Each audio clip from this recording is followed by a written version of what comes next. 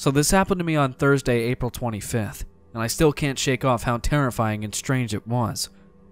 So I was home alone, getting ready for my 12 o'clock college class that morning, and I opened my blinds to let some natural light in. I glanced out my window to see a man in his mid-30s wearing a baseball cap roaming around my property, with his hands on his hips, walking with a lot of weird confidence.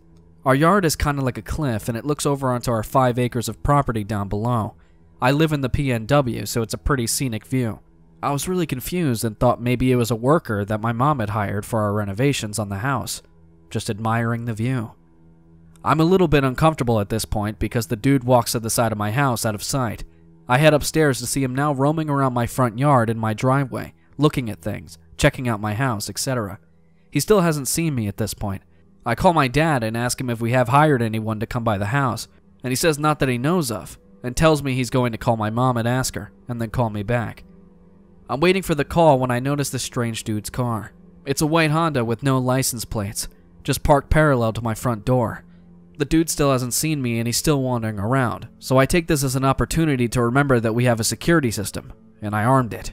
So if he did try to break in, he would immediately alert the police. If this was some sort of professional or worker, he would have rang my doorbell or knocked at least once. He did neither. Just then I get a call back from my dad saying neither him or my mom hired anyone to come by today, and that I needed to call our local police station immediately. I went back downstairs after making sure to lock every door and window upstairs, and called my city's police station. I explained to a woman on the other end what is happening, and she decides that she's not going to send an officer out, and instead gives me a number to call their emergency dispatch line, and told me to talk to them. I called the number she gave me, and immediately I get an automated voice message saying, "Thank you for calling my town's name, non-emergency hotline. Nobody's available to take your call right now. If this is an emergency, please hang up and dial 911. At this point, I'm really irritated because 15 minutes has passed, and thus the weird dude is still lurking around my house while I'm home alone, and apparently that wasn't enough to warrant an emergency to the lady I called at my local police department. I hung up and decided to call 911. After getting in touch with the 911 operator, I was asked a series of questions about his appearance before they would even alert officers near me to start heading towards my house. The whole thing seemed really weird. Nobody was in a hurry to have officers come up to my place when I was a younger girl home alone with a strange dude. I asked the officer if I could stay on the line with her when she finally, after what seemed like forever, alerted the police to come to where I was. She agreed and I went back upstairs to check on the weird guy. And now he's sitting in his unplated Honda, either listening to a radio show extremely loudly or on a phone call with someone through his car. It was a very prominent loud male voice coming from his car. Then all of a sudden, I hear the tone you hear when someone hangs up on you, and the operator was no longer on the line. I was really confused when my thoughts were interrupted by an unrecognized phone number calling me. I assumed it was the operator calling me back, so I picked it up. Instead, I was greeted by really creepy heavy breathing. I'm not sure whose it was, but it really freaked me out. I hung up immediately and dialed back 911. I had been pretty calm up to this point, but the phone call put me in panic mode. I got on the phone with another operator who already knew my situation and address before I even could explain it to her. She said the cops were on their way. 20 minutes had passed at this point. The dude is still here in his car, and the cops aren't. Keep in mind, I live in a smaller town, so there's no reason why it took the cops as long as it did to come down. Finally, this dude is leaving my driveway right as the cops pull in, and they stop him and ask him a few questions. A cop then comes to my door and hands me a sketching-looking flyer saying it was just a landscaper. He said he had an appointment. I was really relieved and irritated that it was just a dude my mom had hired, until I realized it wasn't. I called my mom back and said, the cop said it was just a landscaper that you hired, and that he even had an appointment.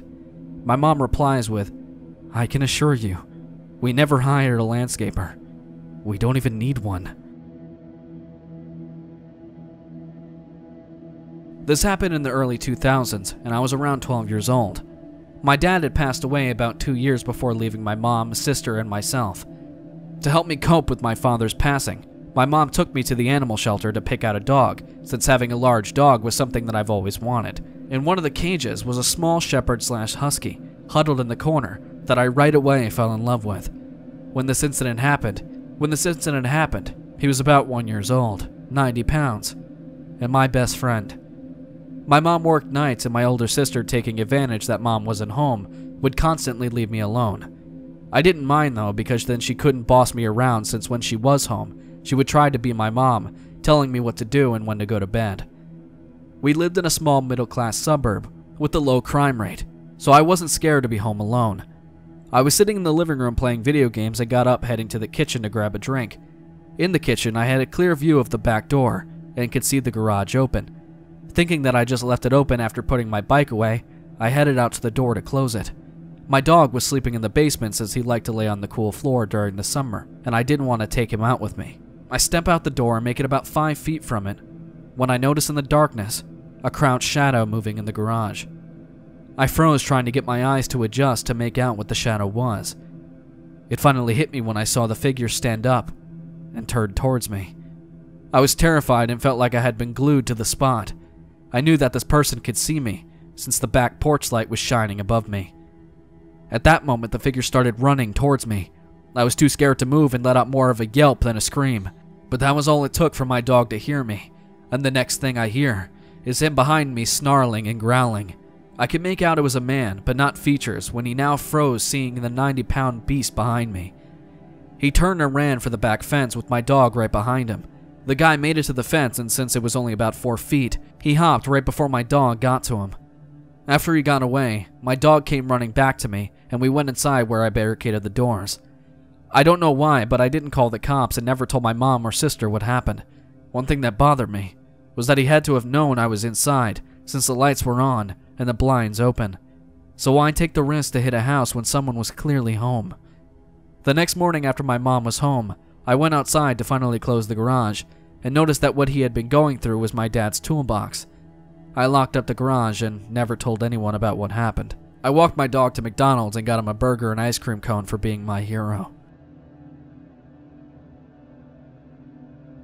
My parents divorced when I was in the 8th grade, and after my dad moved out, my mom was very single and ready to mingle, so she often left me home alone. I would usually have someone stay the night on nights I knew my mom wasn't coming home, so I wasn't totally alone. So one night my friend and I, who I'll call Jesse for the story, was staying the night, and for some reason we had the best internet connection in the garage, so we were in there just messing around on MySpace and such when we started hearing what sounded like 2 people talking.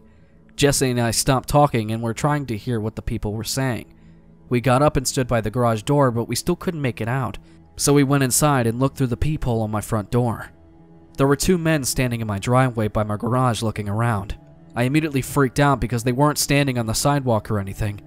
They were standing by my garage, like they lived at my house. I stood there watching them for a minute before one of them started walking up to the door. I quickly but very quietly checked to make sure both locks were locked and looked back out the peephole. The man was leaning over the side railing on the porch trying to look into my mom's bedroom window. I instantly signaled to Jesse to go get knives and be super quiet. I looked back outside and the 2 men were back by the garage talking. Jesse asked what had happened and I just told her to go make sure the doors were locked while I kept watch. She came back quickly and we switched. She kept watch while I looked for the house phone. This was before it was the norm for young teens to have cell phones. All of a sudden she says, "They're leaving." My heart sank because something on my gut told me they weren't. Without even thinking, I asked, "Did you lock the side door in the garage?" And she said she didn't. I took off through the kitchen to the garage just as I heard our side gate open. I made it to the door and locked the deadbolt before I could get to the doorknob lock, and as soon as I flipped the lock, the doorknob twisted. I thought I was going to puke. I grabbed the handle and locked it before running back inside and locking the garage door. I ran to the back door and at that point just started yelling, "Lock the windows!" My back door had these sheer curtains over them, where you were still able to see inside and outside, and before I was able to make it to lock the door, I saw someone walking up the back porch. I jumped behind the couch and watched as he tried to open the back door, before the second guy followed. Jessie came walking into the living room, and I grabbed her and pulled her down behind the couch with me. We both just sat there in silence, terrified, watching these 2 guys trying to figure out how to get in. I started to cry and Jessie was just sitting there, shaking. After what seemed like forever, they walk off the back porch and into the backyard. We heard them banging around before we saw them walk back by the porch and outside the gate. I ran to the front and looked through the peephole again, and saw them walk across the street and get into a car. I told Jessie they were gone, and we both burst into tears and just started hugging each other.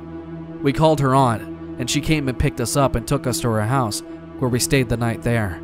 We never told anyone because we thought we would be in trouble for some reason, but after that, I didn't stay home alone for years, And even at 25, I still get scared when it's just me and my daughter home alone while my husband is at work, or the rare occasion when he goes out with friends.